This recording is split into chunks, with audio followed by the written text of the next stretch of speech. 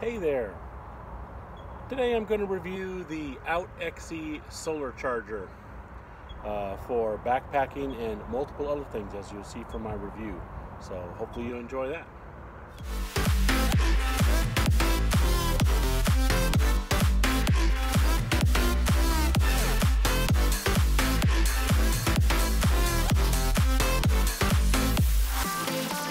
So when I got back into hiking, backpacking, and all that kind of good stuff, I decided pretty quickly that since I was going to be doing a lot of filming like this, both on my day hikes and on my backpack trips and things like that, that I was going to need a charger for the camera I was using when I first started was the GoPro Hero 3.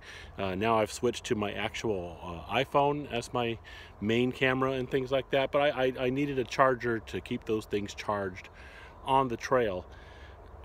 and I knew, the regular buy it in the store chargers would be okay, especially for day hikes and things like that, but for multiple day backpack trips, where you're going to go out for 3-4 nights, sometimes longer, I wanted something a little more rugged, and I wanted something that could kind of stay alive for a while, maybe charge itself. So I started looking into solar chargers. And the one that I settled on was the small, what they call the, what's their name for it? The rugged 16,000 solar power bank. And I'm going to tell you right off the bat, I am very happy with it. I really enjoyed it. It is quite a multitasker, as far as it's not just for backpacking and things. I've used it on multiple things. So as far as field testing goes, I have field tested this little device over the past 2 years. 2 years. So this isn't one of those, oh, I've used it a couple of times reviews. I have been using this device for 2 years now. On places like the Lost Coast Trail, up in the Sierras, on backpack trips, segments of the PCT in the Sierras, on multiple day hikes, almost any day hike that you've seen me put stuff up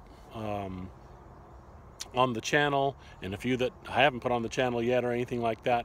I had the OutXE with me a bunch of road trips that I've taken. My wife has borrowed it for multiple road trips and things like that, and on several kayaking excursions that we have taken either as a family or just my wife and I and stuff. And I have to tell you, I have found it very, very good. The OutXE, the 1600, as they call it, has 2 output ports. One that gives, I'm checking my notes, that's why I'm looking down here. It's not a snake or anything like that.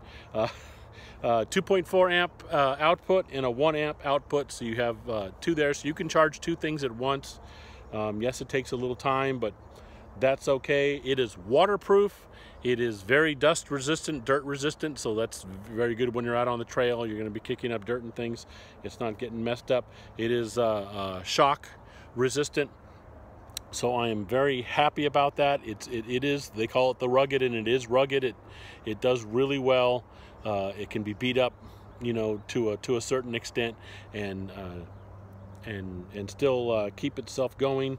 It retailed for me, I got it on a sale through Amazon, not advertising that, I'm just saying that's how I got it through, and it was not used, it was brand new for something like $35, which at the time was really good for, compared to other solar chargers that were bigger and things like that. This one was very economical, although smaller. And that's one thing I wanted to mention. One, I don't know if I'd call it a drawback. It is just, you have to understand it if you're going to go with this device, it is not necessarily strictly a solar charger per se. What it is a battery bank. It is a charging battery bank that has a small solar panel on one side of it that you can use in the sun and things like that. You can fill this solar charger up when it's empty with the sun, but it's going to take a long time. So it's not necessarily just a solar charger.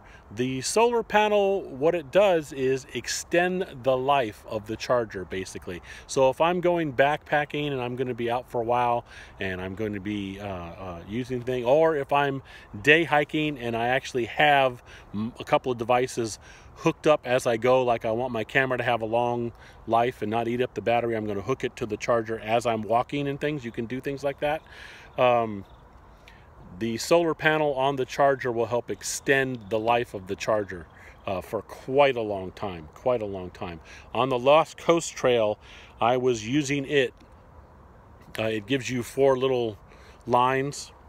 I'll put the picture up there. 4 little lines that illuminate, that tells you how full it is and things like that. On the Lost Coast Trail, that was a 3-night, 3.5 day backpacking trip. I was using it to power both my my GoPro camera and my iPhone. I think it was 4 at the time, and it lasted the day before the trip all the way through the last day of the trip going home. It was only half empty, halfway. And I think the main reason why that is because even though it takes that little solar panel a while to fully charge it, it will extend the life of it. That, you know, if I was down a notch and then hung it on my backpack and hiked all day long with it in the sun, it would be back to full again. And then I'd use it to charge things that night, get up the next morning, I'd hang it by its little hook on the back of the backpack and hike the rest of the day with it in the sun, and it would charge a little bit more. And so by the end of the day, it'd probably go up another notch or so.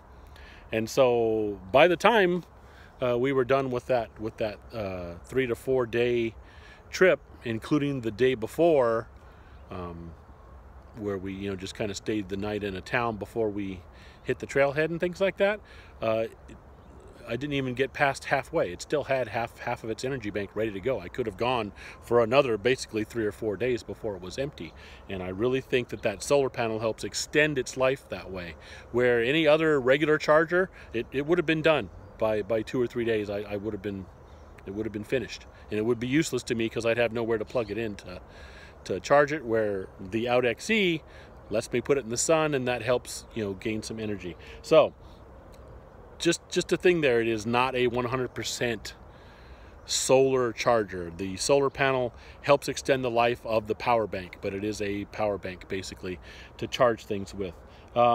The one drawback that for some of you will be a drawback, for me it's not that big of a deal because I'm not an ultralighter, but for a device that is approximately the size of a cell phone, it's right around that size, it weighs 12.6 ounces. So it is heavy, and it's heavy because of the fact that it is surrounded with waterproof rubberized material that makes it protected. It can be banged around. You can drop it on the ground, and it can bang onto things and not be damaged and stuff like that, and keeps waterproof and dust resistant and all that kind of stuff.